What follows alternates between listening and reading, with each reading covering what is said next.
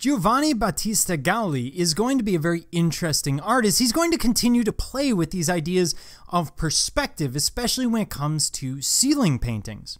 Now, according to Kleiner's textbook, the church had discovered the power of ceiling murals during the Baroque, and as much as I'd like to believe that, it's kind of problematic. Now, the church ceilings do create a transient spiritual environment, this almost transcendental environment where you are awed by the creation of God. But, well, there's this little issue, which is they knew about the power of ceiling murals. After all, the papacy has the Sistine Chapel ceiling to, well, literally look up to. But in this case, we're looking at the triumph of the name of Jesus. And this is done over the nave in Il Gesù, the mother church of the Jesuit order.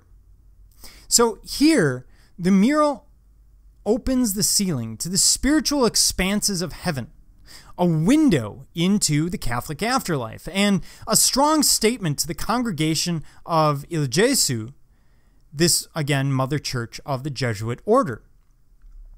Now, while the worthy will find heaven, sinners seem to hang on for dear life, almost grabbing on to the edges of the mural itself, as if it's a cliff, and they're tumbling out of the ceiling into the viewer's space.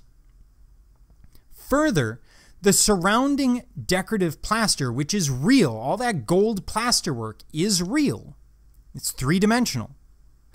That plasterwork is going to be shadowed along with the figures to give the sense of intense light passing through the whole and a sense of realism. So it's one thing to have these figures hanging in space, but now he's put a shadow on the very real, very three-dimensional plasterwork that's already in place. It creates an incredible illusion for the congregation below. He's creating a miracle before their very eyes, something that we constantly see the church trying to do, either through the arts or through architecture.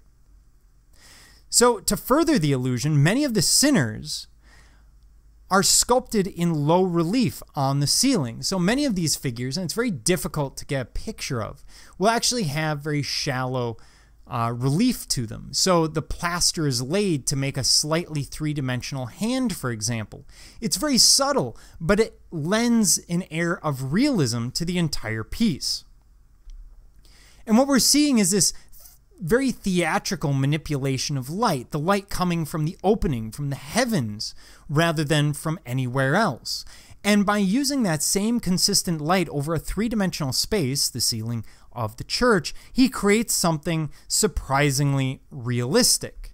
So when we look at the overall form of the painting, what you see are the sinners pouring out into the viewer's space, almost as if they're going to start showering down on the congregation, while at the same time giving us a glimpse of the heavens depicted in very abstract terms, really as a bright piece of light and some angelic figures, maybe some saints.